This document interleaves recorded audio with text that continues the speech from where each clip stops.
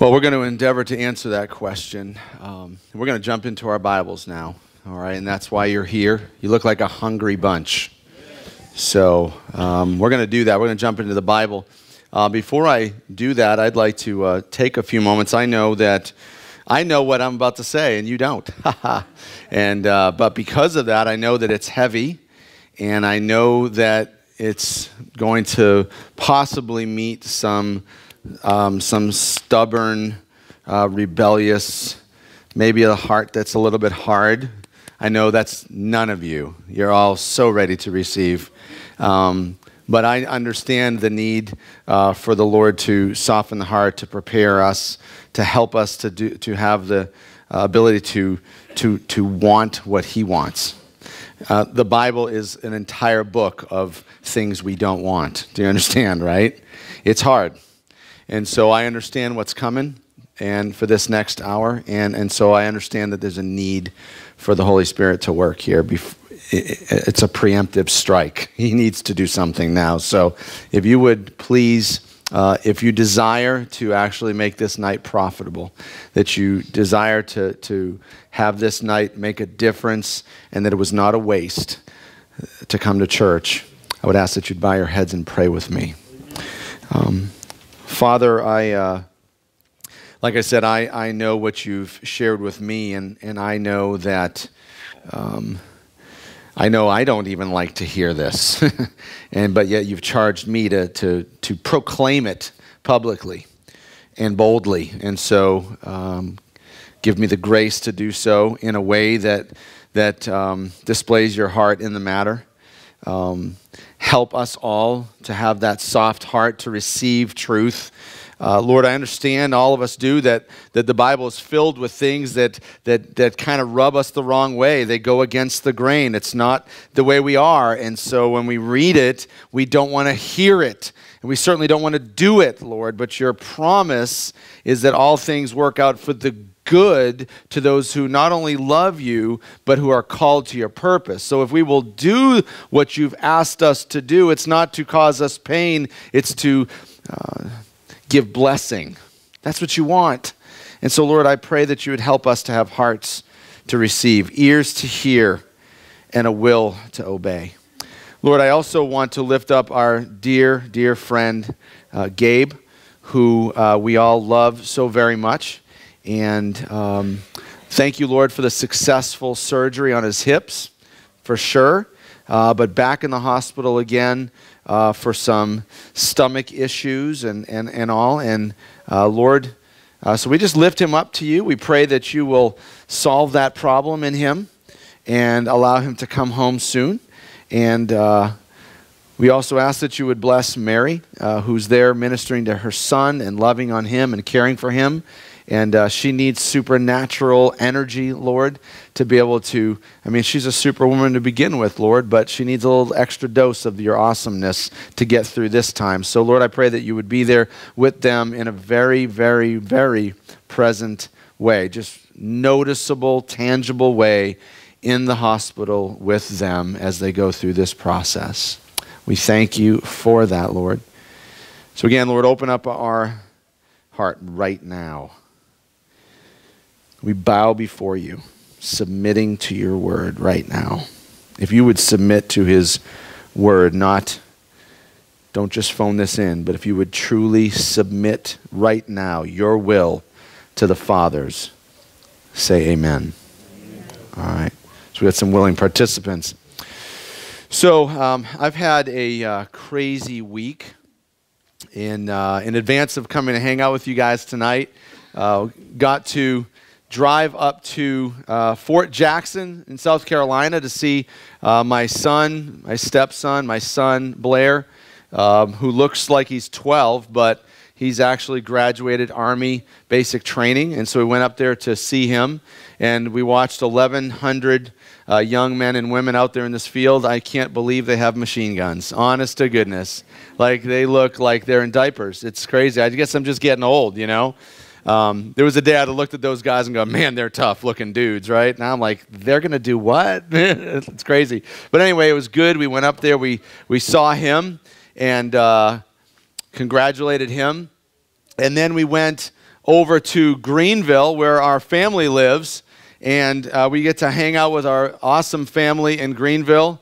And so I drove up on Wednesday, left here Wednesday evening at about 6:30, 6:45, went home, tried to sleep a little bit, but my mom and my sister and her husband and their kids were all at my house visiting, and so I couldn't sleep. It was the last chance I had to hang out with my mom, so I had to be a good... You gave a Jewish word, a Yiddish word earlier. You said satskis. Didn't you say satskis? That's like didn't you say a satski at the house? A tchotchke. Yeah, that's very Yiddish. That was good. So I want to help. I want to do that. I want to jump on that bandwagon. I want to say I was being a good boychicle. Okay, I was being a good boychicle, and I was trying to be a good boychicle and hang out with my mom, and so I did, and so no sleep. And at 11 o'clock, I jumped in my car and I drove up to Fort Jackson, and fell asleep in some parking lot somewhere for about an hour and a half. Did an hour and a half of sleep, went to this graduation, got there a couple minutes late. This tough-looking soldier was standing there going, "You ain't sitting up there in the grandstand." I'm like, "Yeah, but my wife saved me a seat." "I don't care. You're going down there." I was like, "Yes, sir." It's cool. So I had to go stand where I couldn't see anything, and it just totally sucked, but whatever. So we get done. We drove to Greenville. You guys remember Moses, right, in the Bible? Remember when he made a way, when God made a way? You know what I'm talking about. I posted it online today, and I said, he made a way, and everyone was like, giving me the super holy answers, like, amen, yes, indeed, he has made a way, It was just awesome, and he has, right? That's not what I was talking about, but he made a way in the Red Sea, right? Remember when Moses is like walking through the Red Sea with Israel, and it's like dry land, and there's water over here, and there's water over here, and they're just walking through, and he made a way when there was no way, right? So I'm driving home last night, and I couldn't have timed it better. I hit Atlanta at 4:30 on Friday. Yeah, you guys should let me be your leader, man. You're smart. And so I got to Atlanta, and so I sat in that parking lot for a couple hours, and so as I'm approaching Florida, I'm looking, and now it's dark out, right? And there's just crazy lightning over here, and there's crazy lightning over there, right? Bring up that first picture. That was the radar, right? I brought it up. That was the radar. Do you see hell coming from the left? Right? It was crazy, but it was kind of cool. He made a way, because when I got to the border of Florida, dude, 75 was like right here, and this stuff was moving, and I went right down this little corridor. Man, I wish I had a car. I could have put it on the screen right here. It was awesome. I hardly even got a raindrop. I called Meredith. I'm like, "You need to pray for me. I'm going to see the Lord today." And she must have been praying, because that's what happens when my wife prays, man. She's an amazing woman of faith. But man, I went right down that little gray gap right to Tavares, and I hardly got a raindrop on my windshield. Man, it was a miracle. Praise God, he made a way for me. So I'm happy to be here. And I was happy to get here because I have a message for you from the Lord, and I know it's going to bless your heart. I know you're going to leave differently. Do me a favor and grab a Bible. Please don't just listen to me. Grab a Bible and turn to Luke chapter 17, and we're going to feast on the first 10 verses of that tonight. As you're turning there, I want to remind you why we've been going through the Gospel of Luke for, oh my goodness, a year now or so. And the reason for the Luke study is basically all wrapped up. You heard it in the video. It said right there, who is Jesus? It doesn't make any difference what any other decision you make. Like, that's the big thing. Because if you make every decision right in life and make that one wrong, all of it is for nothing. And if you make this one decision correctly, even if everything's a fiasco, if you live with a long view of eternity, it's all going to work out well, right? I heard Ed Stetzer at our conference. He said, it's not your best life now. It's your best life then.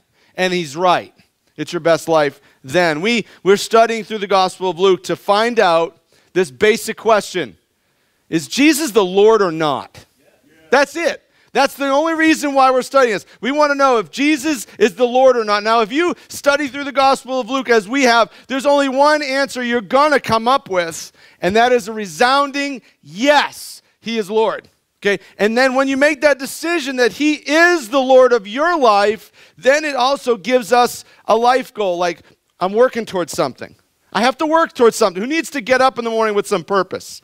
Right? Or otherwise, you just don't want to get up. You need to have some purpose when you get up. When your feet hit the floor, it has to be for a reason. And so that's what this is. I've made Jesus the Lord of my life, and now I have a goal with my life. I know where I'm going. So we want to study who he is. We want to know what he really taught, what he really said. And then in some places over the last year, we've kind of discarded some of the junk that people say he said or that he did, but that he didn't really do it or say it. So we're clarifying that. One of the, when you go through books of the Bible as we do here in our church, it's good and bad. It's good because it gives you material every single week. Like, you don't have to be super smart or super creative to come up with stuff because it's just right there. And so that's kind of nice because it gives you material every week. He'll never let you down.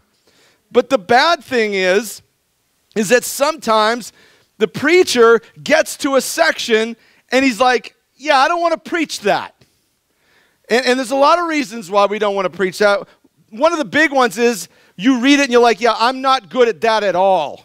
And I have no right to tell you what you should do when I can't get there. It's hard. Now, I understand the Word of God is the Word of God. Whether I'm succeeding at that or not, it's still the Word of God, and I still have the responsibility to preach it. But when you're not doing well at something, and you read it, you're like, yeah, I'm a bust in that. So who am I to get up and tell you to be doing something? So that's just an internal battle, and the preacher has to get over it.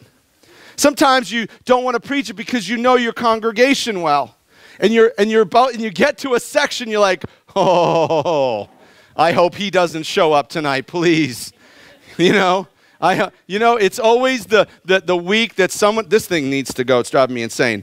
It's always the week that, wow, I don't even know how you did this. Okay, so it's always the week that someone comes up to you, and if they do this, please don't ever do this again.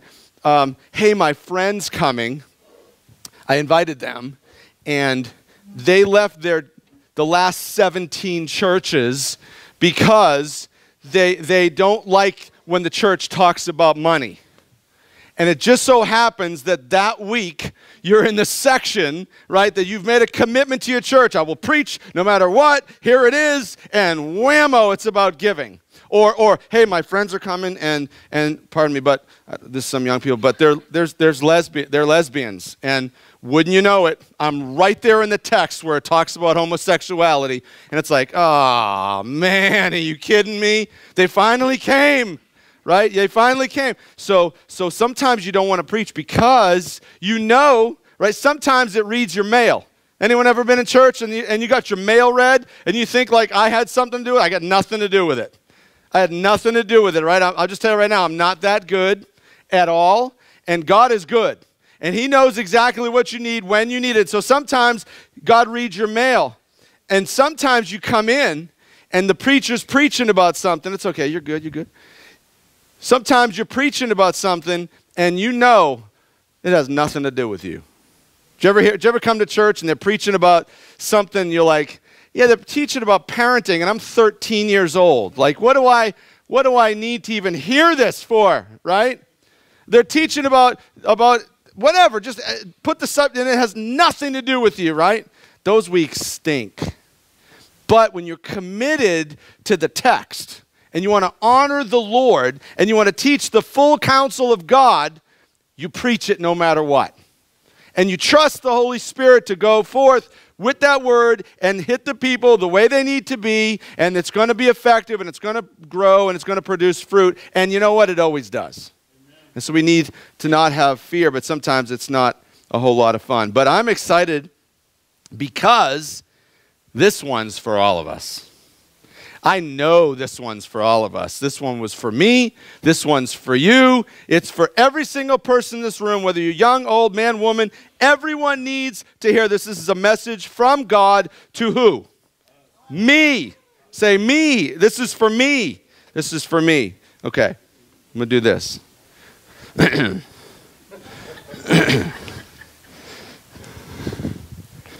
Awesome. There we go. I don't want to trip over it because I know I'm going down. I mean, I just thought that's all there is to it. I'm going down. Y'all going to laugh at me. It's on Facebook. My wife's watching. She thinks I'm masculine. I'm going off the stage. I'm going to keep it that way. Okay. All right, let's read chapter 17 of Luke, okay? First 10 verses. Are you there? Does God have your attention? Okay, you're off your phones, right? You got your notebooks open. You got your pens in your hand. You got your Bibles open. And you're looking at Luke chapter 17, verse 1. Ready? All right, let's do this. One day Jesus said to his disciples, there will always be temptations to sin. But what sorrow awaits the person who does the tempting? I wasn't faithful to the text there. Let me do that sentence again because you see there's an exclamation point. One day Jesus said to his disciples, there will always be temptations to sin, but what sorrow awaits the person who does the tempting? It would be better to be thrown into the sea with a millstone around your neck than to cause one of these little ones to fall into sin. So watch yourselves. All of a sudden, Jesus doesn't look like the Sunday school picture anymore, does he? If another believer sins, rebuke that person. Then if there's repentance, forgive. Even if that person wrongs you 7 times a day and each time turns again and asks for forgiveness, you must forgive. The apostles said to the Lord, show us how to increase our faith. The Lord answered, if you had faith even as small as a mustard seed, you could say to this mulberry tree, may you be uprooted and be planted in the sea, and it would obey you. When a servant comes in from plowing or taking care of sheep, does his master say, come in and eat with me? No. He says, prepare my meal. Put on your apron and serve me while I eat. Then you can eat later. And does the master thank the servant for doing what he was told to do? Of course not. In the same way, when you obey me, you should say, we are unworthy servants who have simply done our duty. Let's take this apparent ADD section of all over and let's just put this thing together, okay? Because he's talking about a bunch of different things. But it's one conversation he's having with these people, and it must make sense, and it does completely. So if you're a note taker, and I hope that you are, it shows the Lord that you mean business here, that you want to learn, you want to grow. Jot this down. My actions inspire reactions. That's huge. My actions inspire reactions. See, a church is going to tell you that it's not about you, and it's not. It's about the Lord, but you're very powerful. You're a powerful person, and the things that you do inspire reactions from other people. And it's quite clear here in the text. Let me just remind you here again. There will always be temptations to sin, but what sorrow awaits the person who does the tempting. You see, there's an opportunity right there for you to inspire a reaction. And sometimes it will be good, and sometimes it will be bad, but you would inspire a reaction. And that's why the Bible is so very, very clear. All throughout the New Testament, time and time again, God would tell us things like this, Ephesians 4:1. Live a life worthy of the calling you received. Colossians 1:10. Live a life worthy of the Lord. Philippians 1:27, conduct yourselves in a manner worthy of the gospel. Why? Because your actions inspire reactions.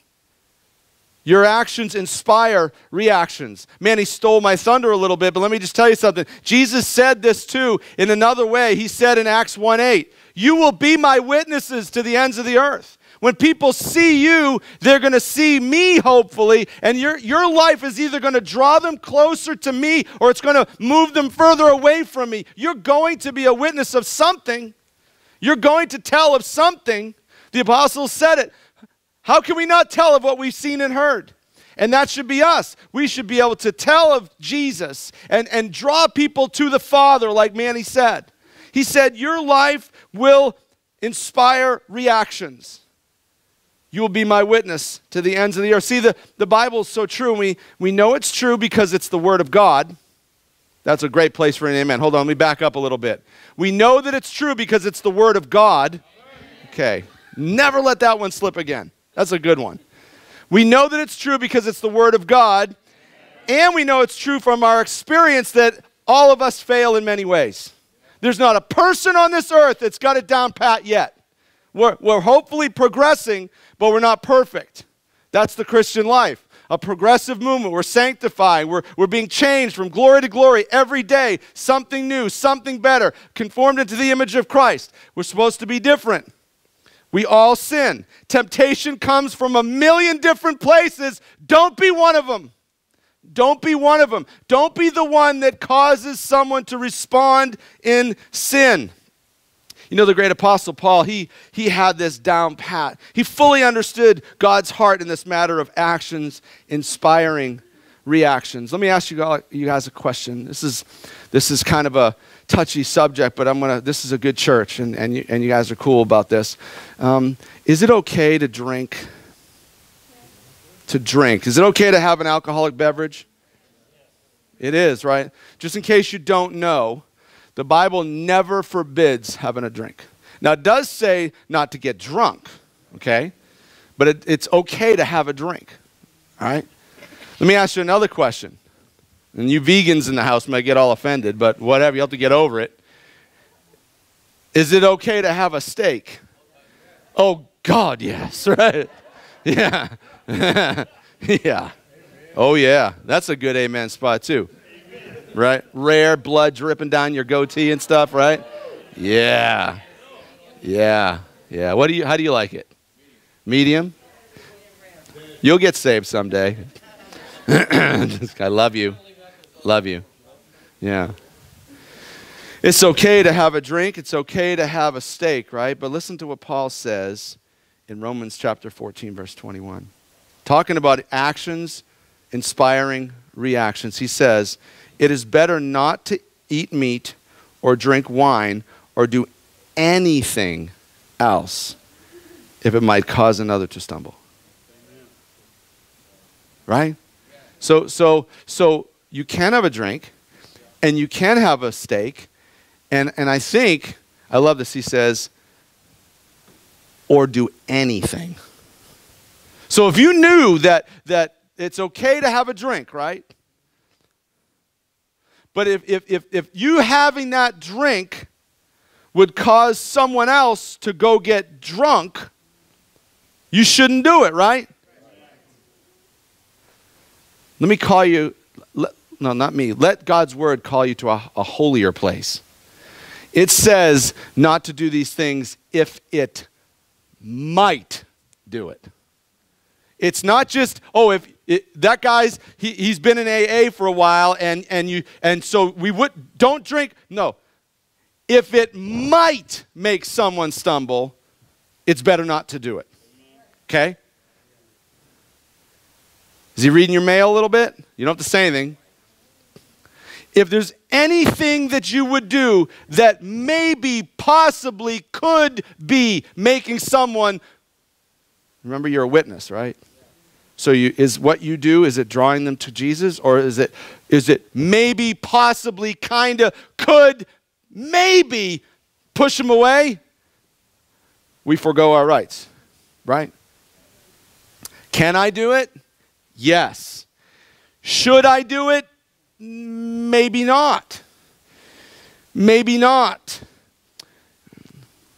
Our attitude should be, I don't have to do this. I don't have to give up my rights. I don't have to forego my desires, but I will to bless others and grow his church. Amen. Well, what's more important? I mean, you all know you can have, after church tonight, you know you could go to whatever restaurant you want and have a glass of wine. You know you can do it. I'm telling you right now, this is kind of bad to say because the human race, they take permission and they ruin it, right? Sex is a beautiful thing. Have sex with everyone. Having a drink is a good thing. Have a million of them, right? That's what we do. We're broken people, right? So this is dangerous to say, especially like online and all that stuff, but it's okay to have a drink. But, everyone say but. But if you go to that restaurant tonight and your legal right, your liberty allows you to have a drink, but it might push someone away from Jesus, you don't do it. Amen. You should not, I shouldn't tell you not to do it. You should not want to do it. You should not want to do it. 1 Corinthians 10:23 would tell us that we have the right to do these things, but not all things are helpful, right? Not all things are helpful.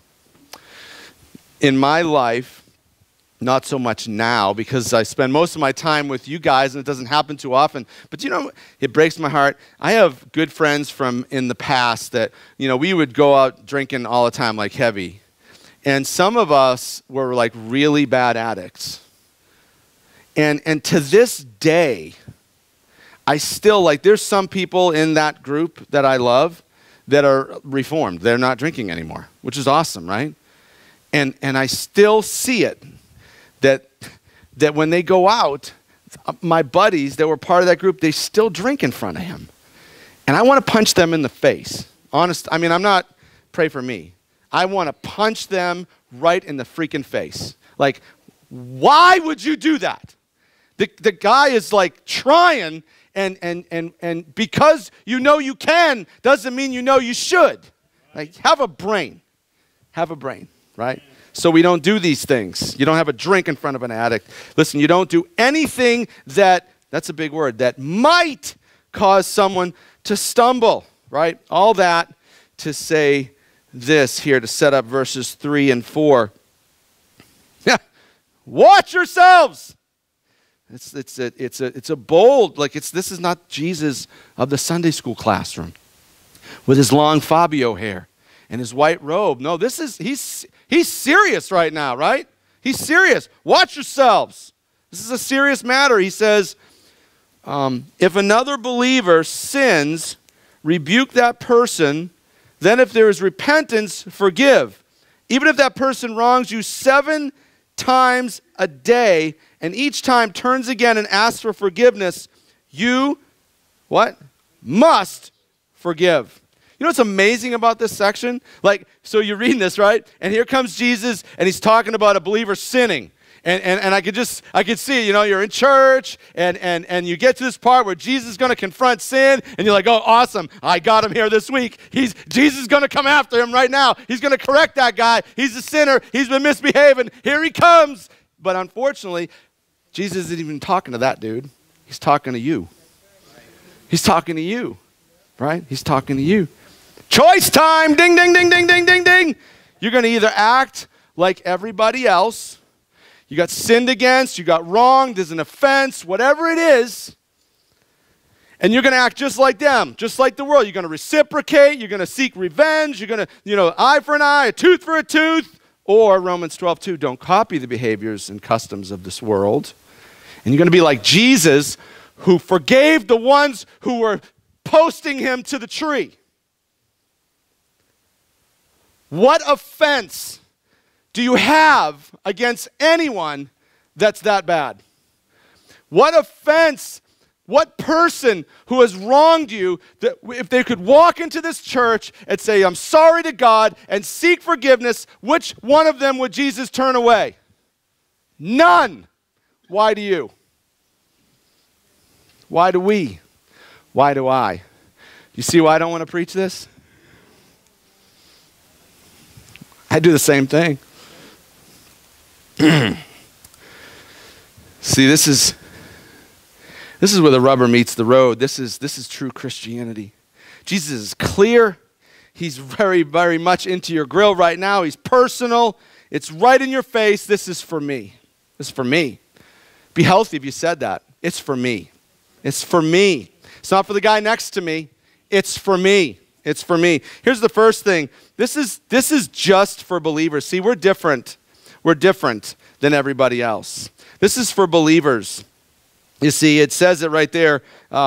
If another believer sins, right? So it's talking about believers. See, believers are different.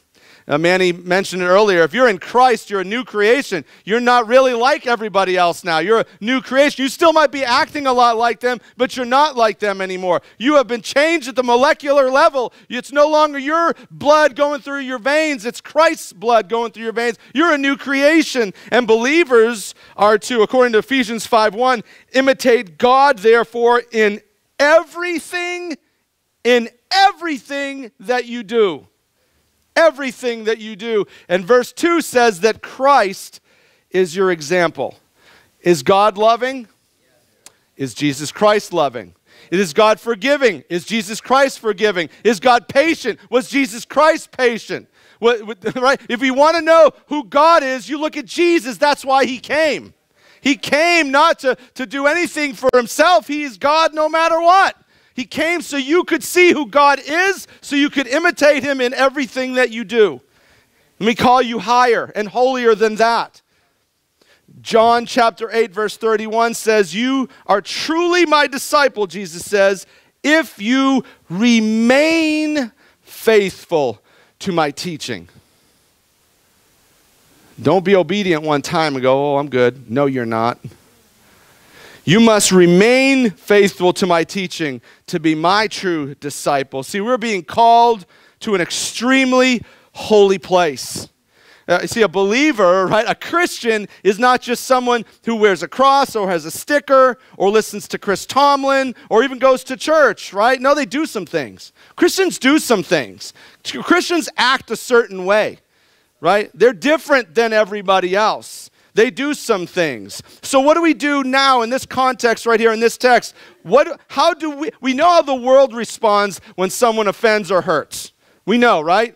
You fight, you yell, you scream, you get them back, you revenge, you take them out. That's what we do. But what does the Christian do who's a new creation? He's calling you to a holy place here. What do they do?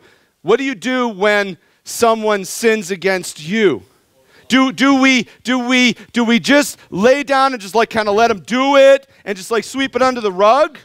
Is that what we're supposed to do? See, the problem in the church often is that we get two different messages. You either lay down and you're a doormat and you let them just do whatever they want, and you're just supposed to grin and bear it, or there's the righteous anger, they'll say, and you know what I'm saying? Like, you got to get them.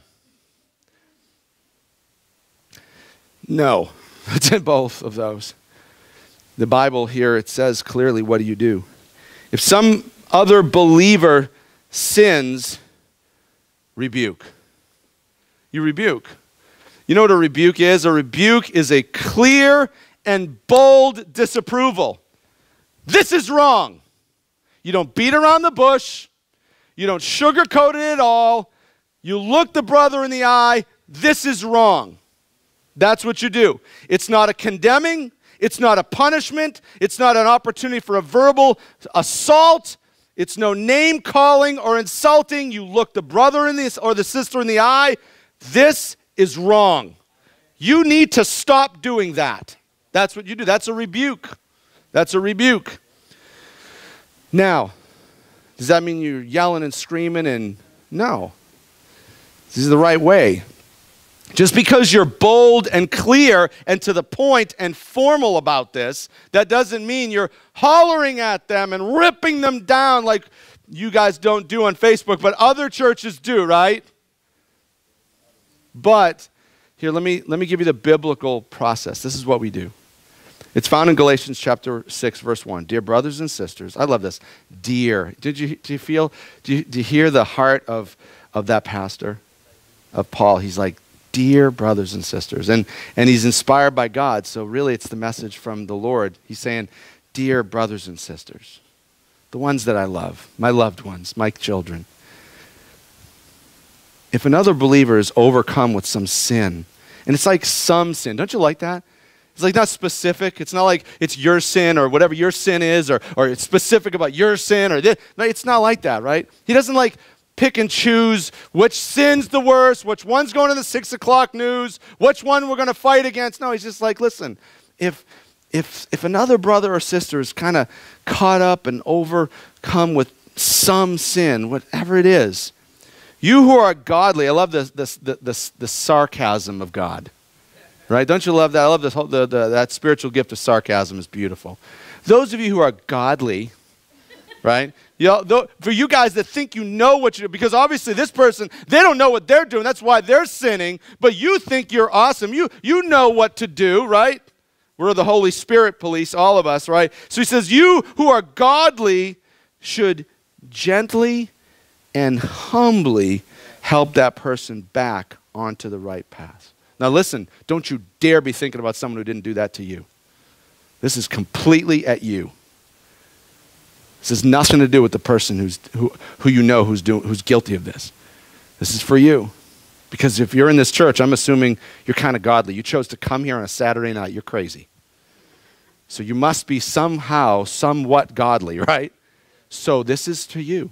If some other brother or sister is overcome with some sin, you who are godly should gently and humbly help that person back onto the right path. And listen, so here's a warning coming too.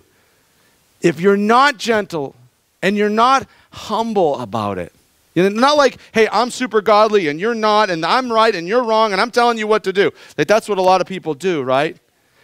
But he says, no, listen. That gently and humbly means, like, humble doesn't mean I'm garbage, but it just kind of bring me down to, like, let's be level here. Let's be together, right? I'm not over you. You're not over me. We're just brothers.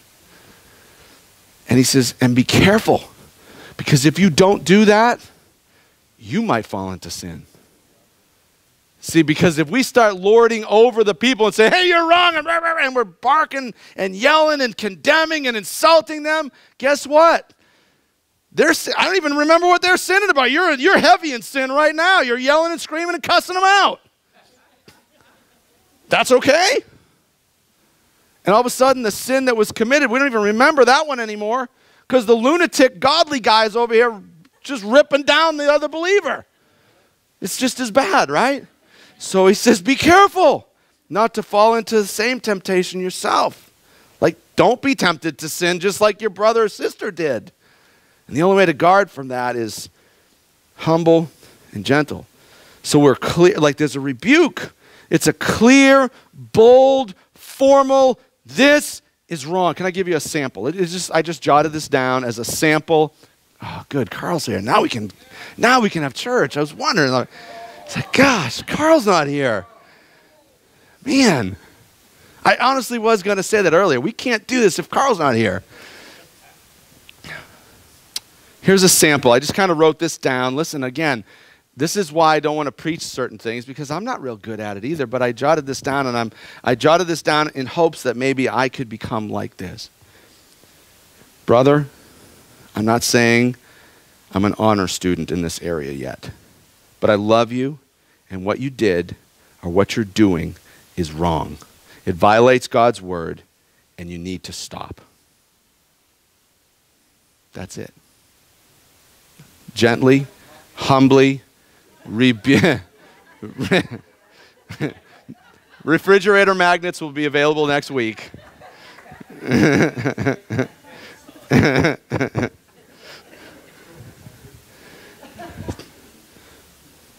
Rebuke delivered, right? That's it. That's what we do. Rebuke has been delivered. There's no assurance of their response either being a good one. And that's not who Jesus is talking. He's not talking to the sinner. He's talking to you. And there's no assurance that that's even going to go well. But he's calling you to that. Gentle, humble, clear, bold, formal. This is wrong. I love you. It violates God's word. Stop. Now what? If there's repentance, you're wrong. You're wrong. If there's repentance, you must. You must. How much option is there? Zero. There's no option. Now you might not make Jesus the Lord of your life. And you don't have to listen to this. But there's consequences. And he's telling you, you must forgive. And so now we're entering into the issue of lordship of Christ in your life. You know, there's certain areas of the Bible that are so gray and like kind of, you know, we read it and you think one way and I kind of think another. And do the gifts go on? Have they stopped with the apostles? I'm not quite sure. Do we tithe? Do we do offerings? I mean, like there's different things. Like, you know what I'm saying? And we can kind of have committees on that. But there's certain times when I love this because Jesus is super clear.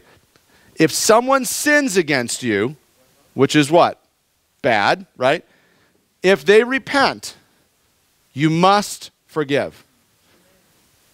Boom. Drop the mic. Done. Right? There's no wiggle room. It's not a suggestion. It's the lordship of Christ right now in your life. It's on the line. That's it, right? If there's forgiveness, if there's repentance, you must forgive. Let's talk about forgiveness a little bit. In the New Testament, there's 3 words that are used that translate forgiveness. They're all basically the same, and it's basically this. It's I'm going to forsake it. I'm just going to, you did something right here. There's this train wreck over here in my life that you did, but I'm leaving it right there. I'm done with it. I'm not hanging on to it anymore. I'm laying it aside. I'm leaving it there.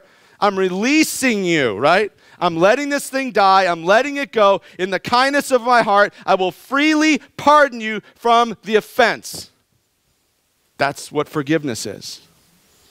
In our text here, the word that's used that translates forgiveness also includes in its definition to suffer. It's to suffer.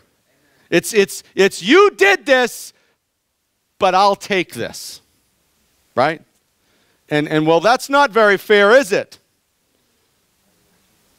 But Jesus, right? But Jesus.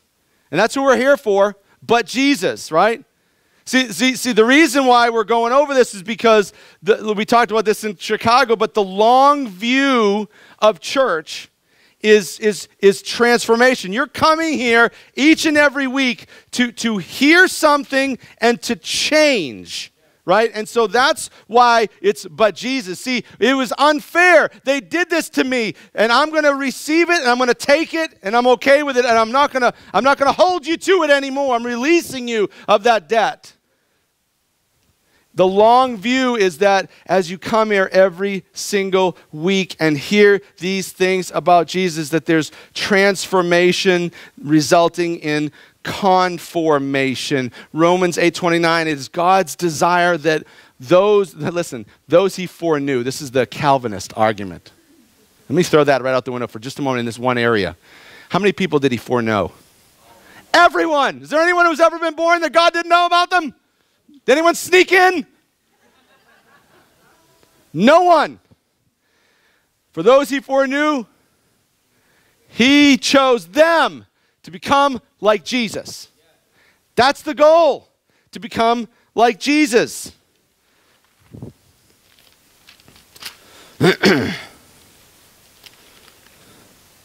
So if there's repentance, forgive. That's hard, right? It's hard.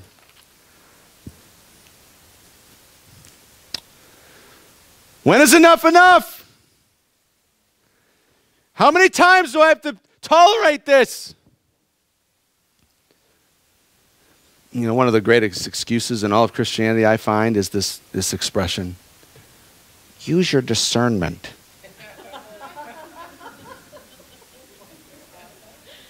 We don't have discernment. You know what's one of the spiritual gifts? Discernment. Not everybody gets that. So don't use your discernment. Use the word of God. Right? What should I do here? I don't know. Use your discernment. Well, but it already says what you should do. So what are we discerning?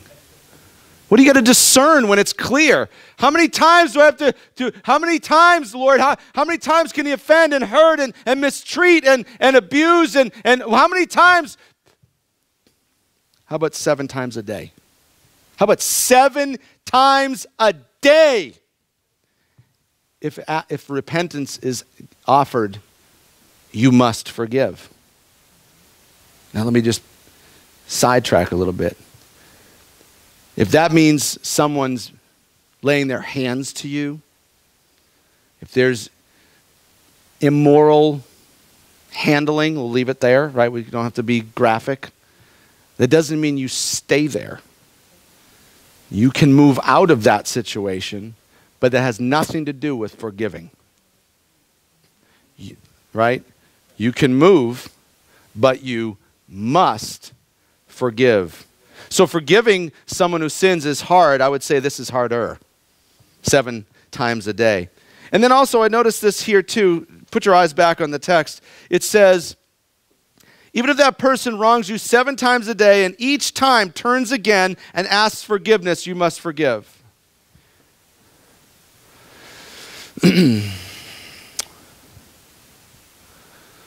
When someone does something repeated over and over and over again, and they keep saying they're sorry, it doesn't sit well with you, does it? You're like, yeah, quit saying you're sorry, quit doing it, right? I get it, except you're all wrong, and so am I. Because it just said, listen to God's word, not me. It said, if repentance is asked for, you must. Did it say to use your discernment? What did it say? If they ask you, if they say, I'm sorry, forgive me, does it say anything in there of the genuine article at all? No, it doesn't. Because again, this isn't a letter to the person sinning, is it? This is a letter to who? Me. And it says here that, I don't want to say it says here because it doesn't say it, but it says each time that person turns again and asks for forgiveness, yeah, you might be irritated, enough's enough, but the word of God says to you, if the person asks for forgiveness, you must forgive. Forgiveness is hard. 7 times a day is harder. This is hardest, right? Is it a wonder why the disciples follow up with this question? Like, this is impossible, Lord. How do we get more faith?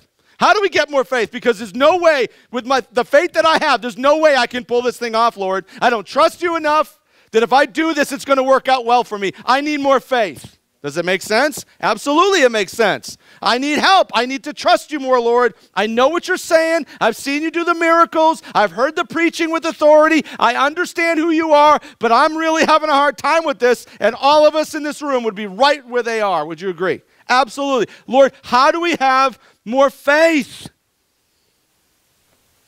And Jesus' response really made me stop and think this whole week in preparation. This is the thing that really stopped me in my tracks, and I had to really think, man, yeah, that'd be hard, man.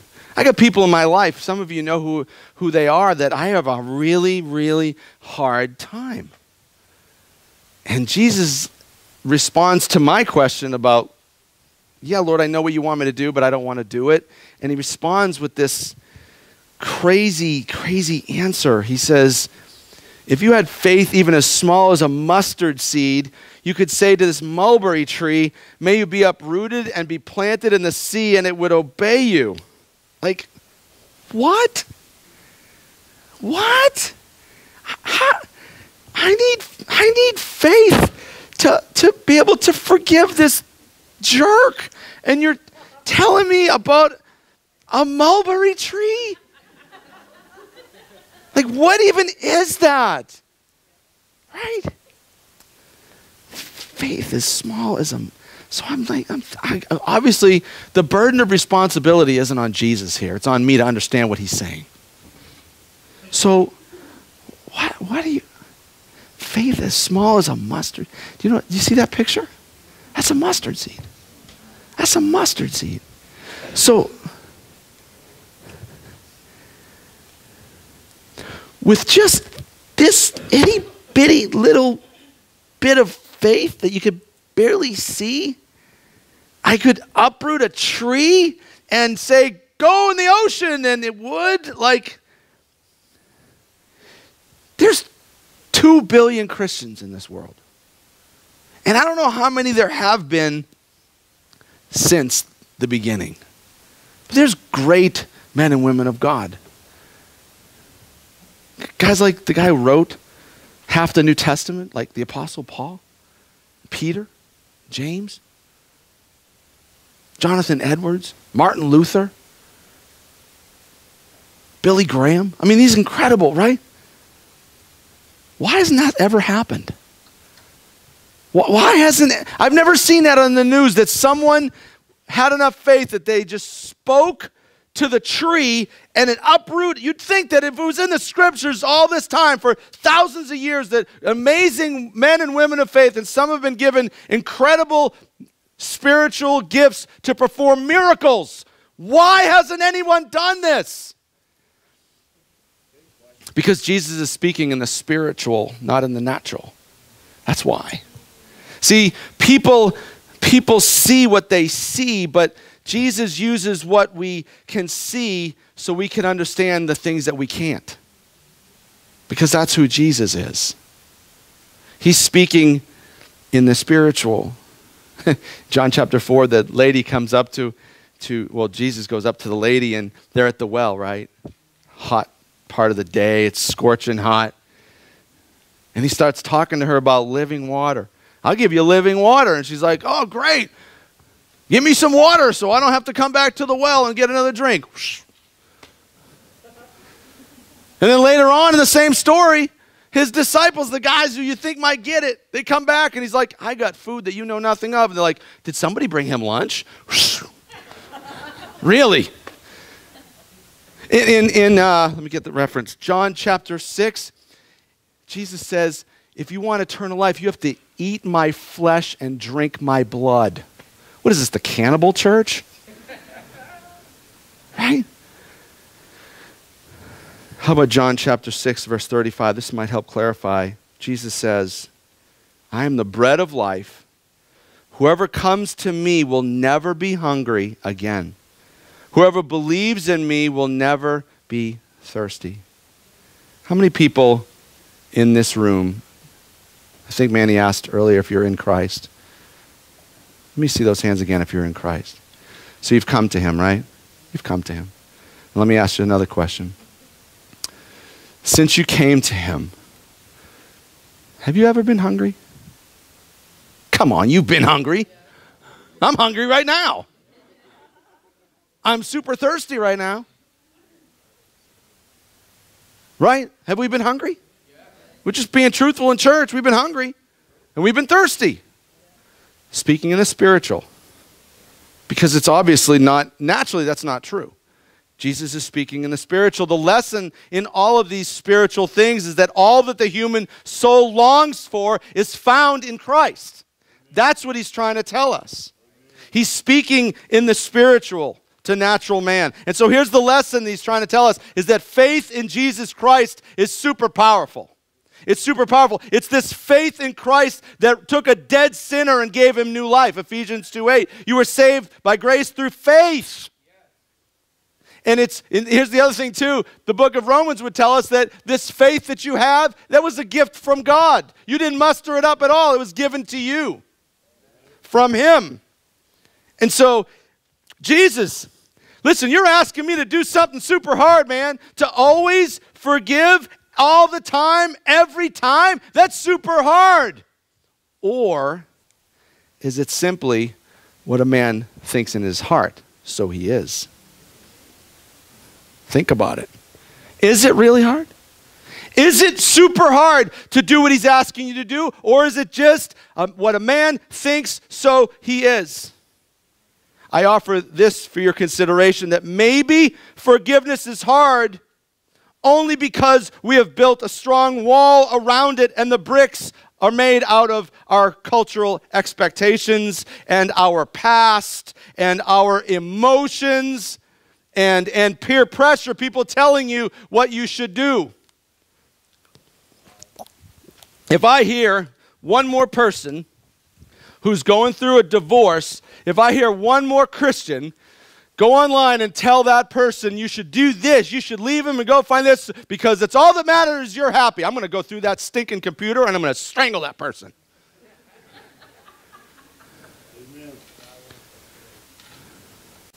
Don't you dare copy the behaviors and customs of the world.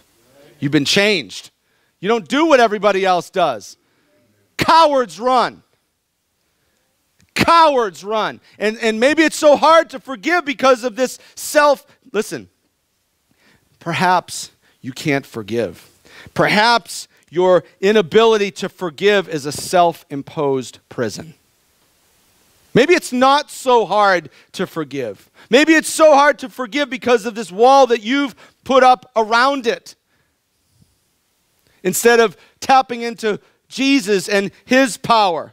See, if a little itty-bitty faith like a mustard seed could spiritually move a tree, like do something so massive, well, if you're a believer, and this is only for believers like we saw, then you got way more than a tiny mustard seed, right? Your faith didn't move a tree, it resurrected a dead person. So your faith is way more than this little itty-bitty little faith that could move a tree. Jesus is saying, you've got more than that. It's not that hard. It's not that hard. Jesus would tell you, if your faith can save you, then your faith can empower you to forgive. Well, you don't know what he did or she did. Jesus knows what you did. Well, you don't know how many times he's done this. I'm not a doormat to be walked on. Can I remind you of the cross?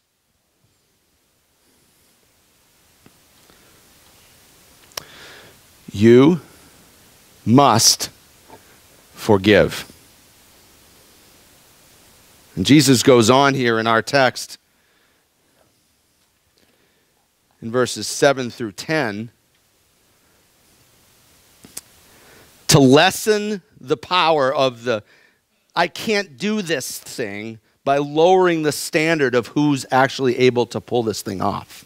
You see here, when a servant comes in from plowing or taking care of sheep, does his master say, come in and eat with me? No. He says, prepare my meal, put on your apron, serve me while I eat. Then you can eat later. And does the master thank the person for doing what he was told to do? Of course not. In the same way, when you obey me, and let's just pause there for a second. Obey me to do what? Huh? Specific, this text. Forgive, right? When you obey me, when I told you to forgive, when you forgive and you pull it off, you should simply say, I am an unworthy servant doing my duty. That's all. That's all I'm doing. I'm just a regular guy doing a regular thing that everybody can pull off. This is not reserved for the elite of the faith. There's no such thing as the elite of the faith, first and foremost, okay?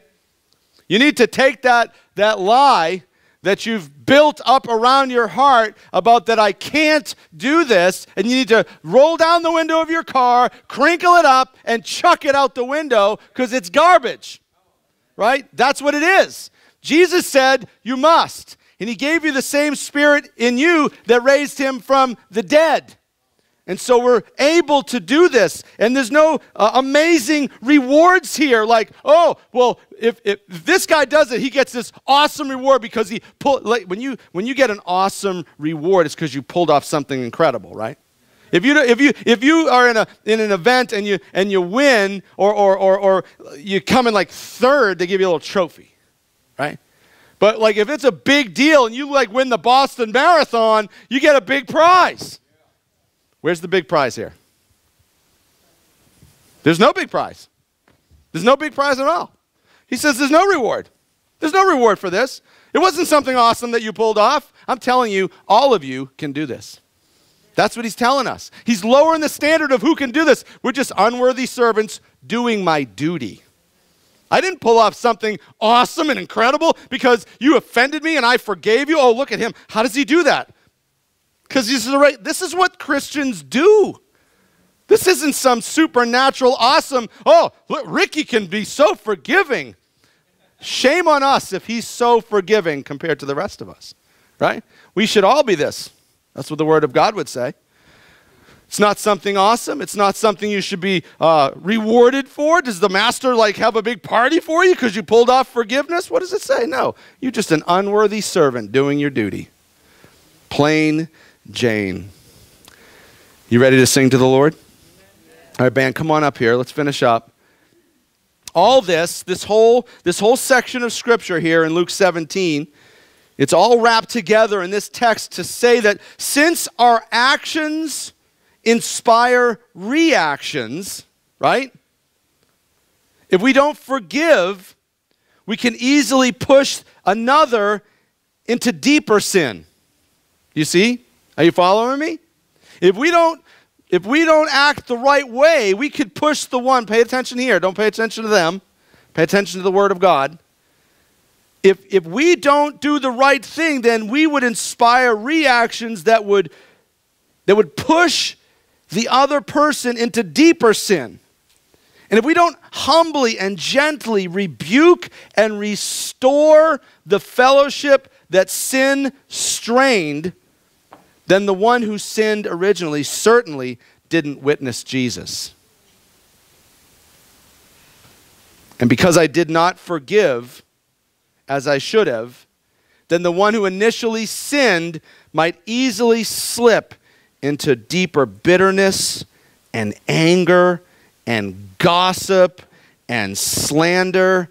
Listen, I say it often. Take the nails. Take the nails.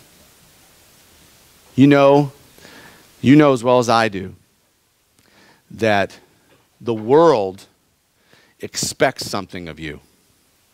When you go around and you say you're a Christian, they expect something of you.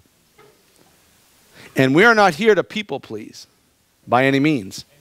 But if we don't act the right way and do what it says by forgiving, even if they sin against you 7 times a day, and each time say, I'm sorry, please forgive me. If you don't, what will they do? They'll go right on Facebook. They'll go right to all their buddies, and they will tell the world how awful you are. Bottom line, right? And listen, and even then, we can't hold them to a standard. Because the unspiritual mind, the one who doesn't have the mind of Christ, the one who doesn't have the Holy Spirit living inside of them, they don't know what to do. But you do. And so you're held to a much higher standard than they would be.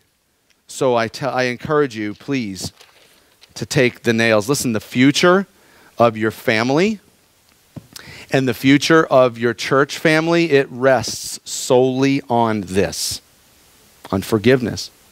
I mean, isn't that the gospel? Isn't the gospel just simply forgiveness, right? It's forgiveness. And so we are to imitate God in everything we do. And so since temptation to sin is everywhere, I would just tell you this, brothers and sisters. Don't be that guy. And don't be that girl that would cause somebody to sin. Amen? And pray with me, and then we're going to sing to the Lord. Remember what we taught last week? Who remembers last week? Stand. He wants holy hands lifted high. Amen, amen. Exclamation marks, right? Enthusiastic response. Worshiping the Lord because he's worthy of the air that's coming out of your lungs. He gave it to you. Let's leave it all on the field. You want to do that with me? I'm going to sing my stinking guts out over there. Let's pray. Father, I thank you for the clear message of Scripture. I thank you, Lord, that these people right here in this room, including myself, have changed right now because faith comes from hearing the Word of God. And so our faith has been increased tonight, and that is a gift from you, Father. And we thank you right now, all of us, we thank you for the increase in our faith that we've received from heaven's throne tonight, Lord. And so in response to that, Lord, we want to worship you and thank you with our voices and with our bodies, with our hands lifted high. We want to thank you for the gift of increased faith tonight. Help us, Lord, to be just like you, to forgive.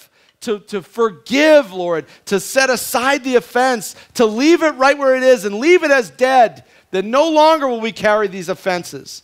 Love does not keep a record of wrongs. And so, Lord, help us to be obedient to your word tonight. You said, if repentance is offered, we must forgive. Help us to do that, Lord. In Jesus' name, amen? Amen. Awesome. Thank you, guys. Love you.